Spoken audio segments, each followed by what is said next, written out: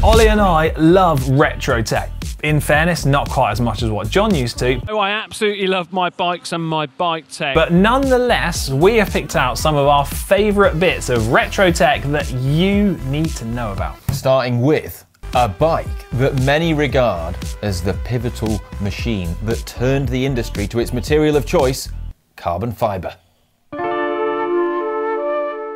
First up, we have the Colnago concept in collaboration with Ferrari. So in the 80s, 1986 to be precise, Colnago and Ferrari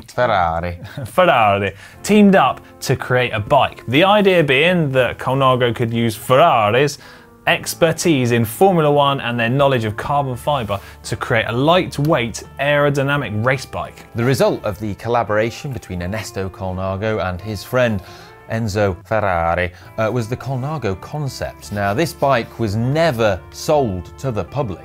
It was just a concept bike, but it was way ahead of its time and had a lot of interesting design ideas on it. I've seen this bike in person at Colnago Mega Base near Milan, and well, the first thing to point out is that it's got hydraulic rim brakes. Yeah. It's also got gears that are changed via a little gear stick, like electronically on the down tube. That's got to be a Ferrari idea, that. Connected to a really complex gear changing system, which is built into the chain set. Yeah. And then, so that's cool because it's all aero and integrated. And then on top of that, you've got tri-spoke aero wheels on there as well, and lots of carbon fibre construction. Now, although the gear system was incorporated into the crank, visually the bike appeared to be single speed, but with that internal geared system, the bike was heavy. I mean, oh boy, it was heavy. And as such, the idea never evolved any further than a concept, but to this day, it's still pretty impressive. Proper cool. Next up, we have the first carbon wheels to finish and win Paris-Roubaix. This is a race notorious for destroying bikes and equipment. And people may forget, but in the recent past, they were still using alloy wheels in Paris-Roubaix because carbon wasn't deemed strong enough. Yeah, so the rumour has it that Zipp at the time were really keen to get their sponsored teams to use their carbon fibre wheels specifically for Paris-Roubaix because Zipp deemed that they felt they were now strong enough. However, in 2006, Zipp went to the Arenberg Forest, notoriously the toughest section of Paris-Roubaix, with, I think it was Team CSC who they sponsored at the time, and they were armed with 10 sets of carbon fibre wheels, which Zipp said were going to be up to the job. However, within 10 minutes, every single wheel was broken. So Zipp went back to the drawing board to make their 303s even stronger. So they reinforced them with Kevlar and something called a carbon bridge. Unfortunately, CSC weren't interested at this point, but the Garmin Chipotle team, as they were called back then in 2008, were.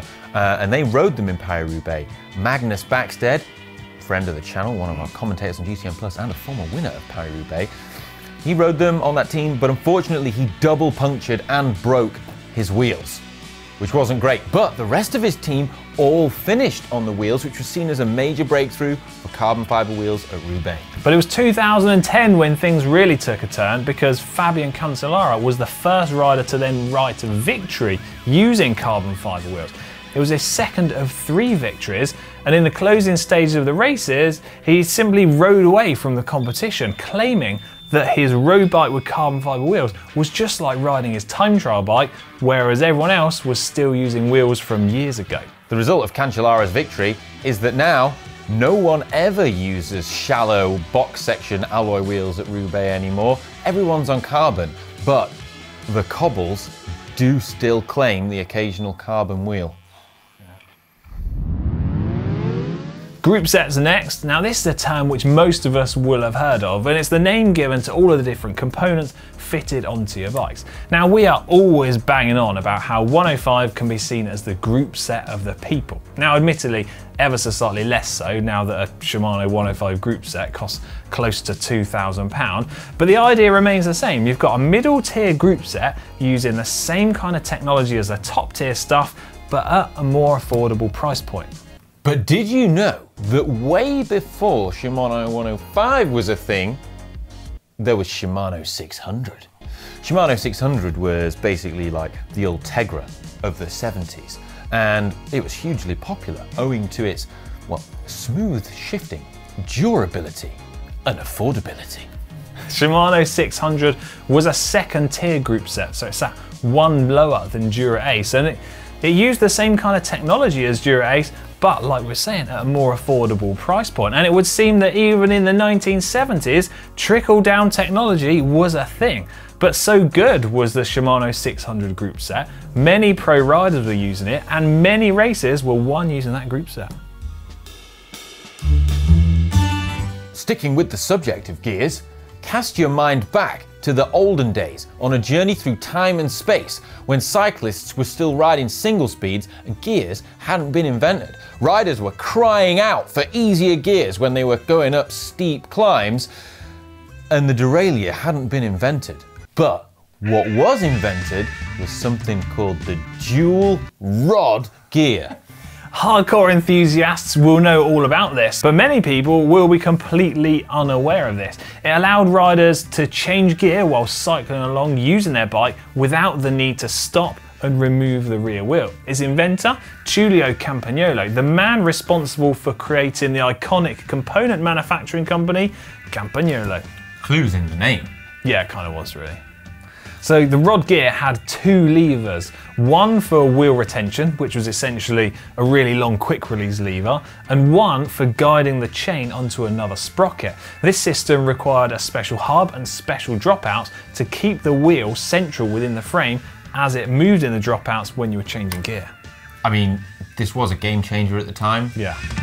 But thank goodness that they then went and developed the derailleur. Yeah. And finally on our list of retro tech, Alex's favourite wheels of all time, Spinergies, specifically Spinergy Rev X's. Now these wheels featured bladed spokes, they were made from carbon, and they were popular in the 90s and early 2000s. They were ridden by riders such as Mario Cipollini, who won several races on them. They featured bladed spokes which radiated out from the hub to the rim. These are incredible. So the 8 bladed spokes were designed to slice through the air and definitely not designed to slice off your arms and legs. Or through small animals. I read a post on a Facebook group where it's rumoured that they apparently actually did kill several small animals with Spinergies, and that's why they were banned. I'm pleased you said rumoured. So these were incredibly popular with pro cyclists and hardcore enthusiasts alike. However, eventually they were banned by the UCI for not passing some of their strength tests that they'd implemented.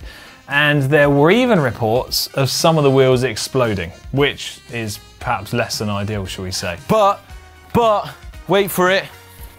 The UCI has no jurisdiction here, which is why Alex has bought a set of Spinergy wheels. Yeah. And he's been riding them around his local area, which also happens to coincide with a dramatic decrease in the number of squirrels alive in the Westbury area.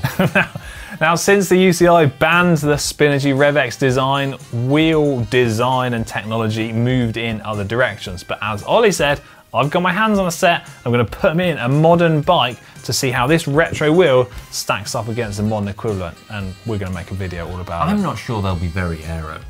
Those big thick spokes. Big thick boys. Well, we'll have to wait and find out.